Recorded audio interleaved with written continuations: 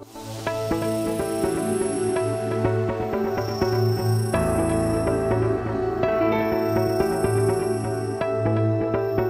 to MedMythbusters HIV. I'm Rachel Deere with DKB Med. Today we have a webinar that's a little different. Our faculty will separate fact from fiction by debunking some common myths about HIV.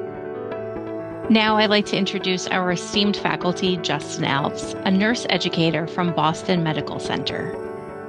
Our learning objectives are describe recent trends in HIV incidence and discuss strategies to increase HIV testing and prevention. Justin, take it away. Thank you, Rachel. I'm Justin Alves. Let's get started with our first myth. The first myth is HIV is not a big deal anymore. That's false. HIV is still a big deal to many people who are living with HIV throughout the country, and we know that in 2023, approximately 38,500 diagnoses of HIV were made. This is a 17% decrease from 2008, but it's still a very big number. And when we look at the country as a whole, what we see is that this new diagnosis is not sort of equitably geographically distributed. We see the highest rates of new HIV infection actually in the American Southeast, with almost 49% of the new infections occurring there. For our next myth, only gay men get HIV. This is also false. We know about 1/3 of new HIV diagnoses are attributed to something other than male-to-male sexual contact. Primarily, we think of this in two big categories: heterosexual contact and injection drug use. And sometimes we can't sort of make the difference out between men who have sex with men and injection drug use because people might engage in both. And so that's another sort of population that we see. I think a big important thing to remember here is that this myth actually can be pervasive and can actually prevent people who have heterosexual sex from getting services that they need. And it can prevent people who inject drugs from actually engaging in prevention and different counseling and testing sessions that they might need to learn more about HIV and make sure that they're protecting themselves. We know that when we look at sort of all of these populations, that we see the biggest decrease in new HIV infections among men who have sex with men. But that doesn't mean we should stop trying to sort of engage other folks in prevention care. We need to be talking more about how we offer PrEP to people who identify as heterosexual, particularly when we think about higher risk women, right? Or women who have increased risk for HIV acquisition.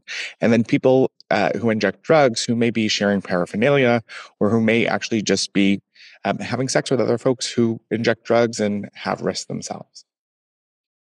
Our next myth is that HIV is a young person's illness. This is also false. As of 2022, approximately 54% of Americans living with HIV are 50 years or older. And we expect this number to continue to grow as more and more people are diagnosed with HIV and continue to live long, healthy lives. When we look at the number of 38,000 new diagnoses in 2023, about 45% of those actually occurred in people over 35. And so when we talk about HIV as a young person's illness, what we know is that that is not true because people are aging with HIV and living healthy lives with a chronic illness. And we are seeing new HIV infections happen in people who are over age 35. It is not true that people over age 35 stop having sex. And it is not true that people over age 35 stop using drugs. And all of the same risk factors that young people have to acquire HIV also happen in people who are aging or who are older. And so really making sure that we're not missing populations of folks because we assume either A, they're not any longer sexually active, or B, they're no longer using any drugs. And so making sure that our messaging is universal and is not dependent solely on someone's age. Our next myth, people with HIV know they're sick. This is false. We know that there's a number of people who acquire HIV who never have any symptoms at all. There are also people who do have symptoms. I think another variation of this myth that I hear from patients is that, well, I would know if I had HIV, I would be sick. And I think that that's another sort of narrative that we as healthcare providers need to sort of combat against. When we look at the number of people living with HIV in the United States, about 87% of folks actually knew their status. That means that we have a significant number of people who don't know their status.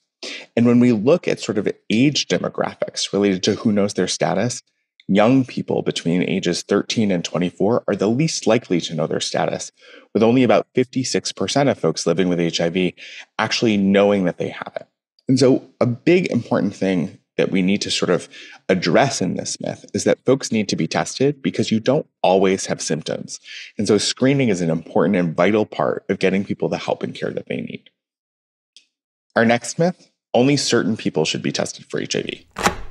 I've heard this even from my own mother, right? And what we know is that that's not the approach we should take for HIV screening. We really need to be doing universal screening so that we reduce the stigma and the barriers to care. We talk a lot about an HIV neutral approach to screening, meaning regardless of the outcome of your screening test, I'm still going to continue to take care of you. Either your screening test is going to be positive or reactive, and we're going to need to enroll you in care, maybe start treatment, maybe sort of get you to a specialist provider, or your test is going to be negative.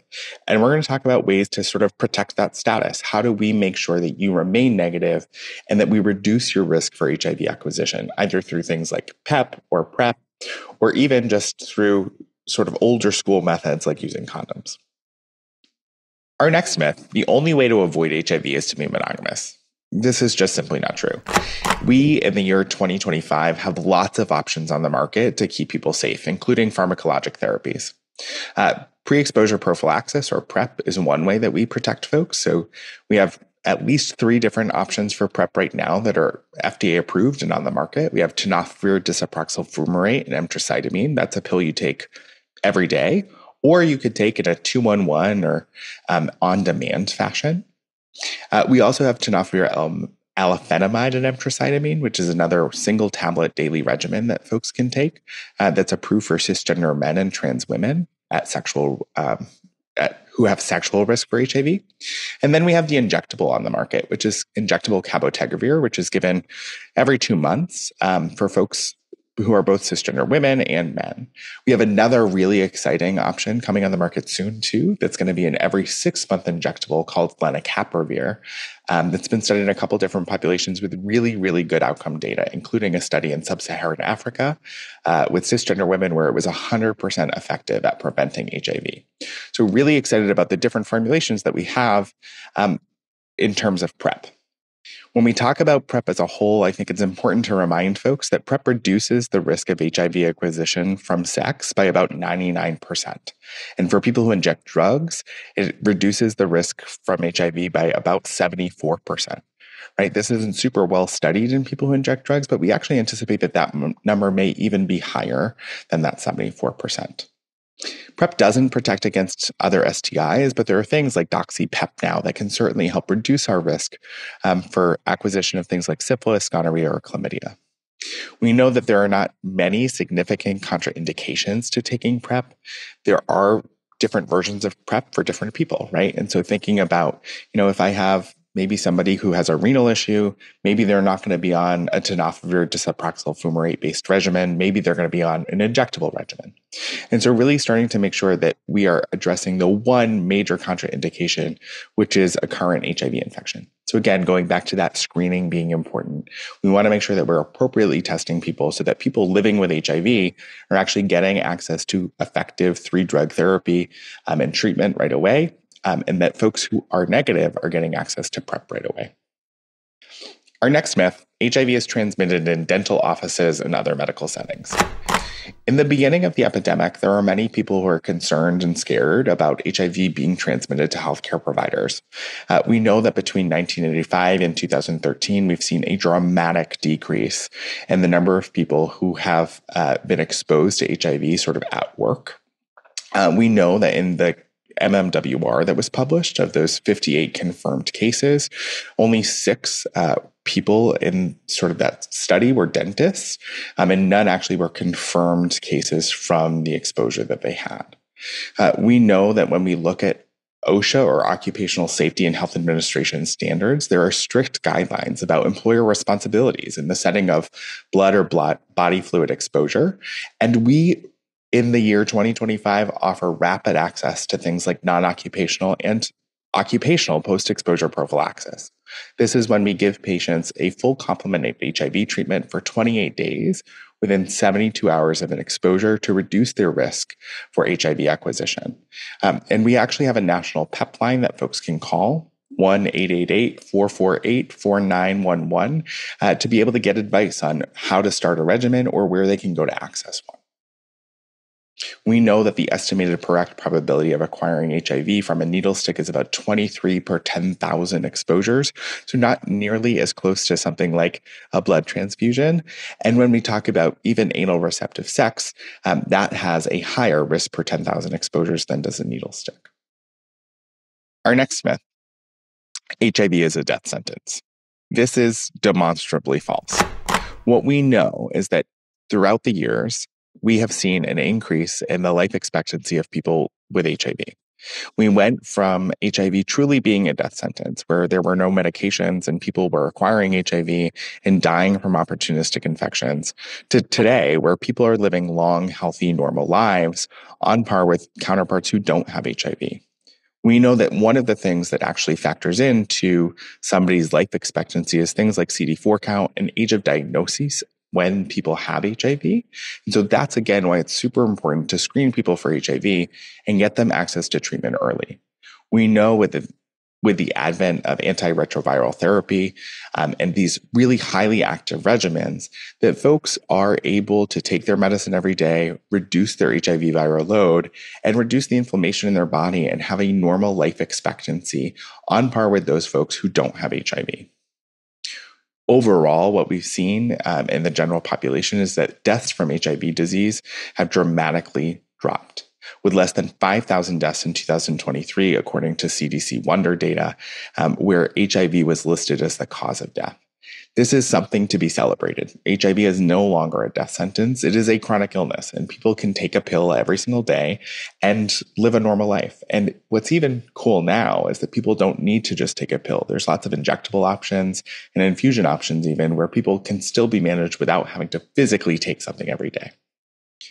So what are our key takeaways today from MedMythbusters?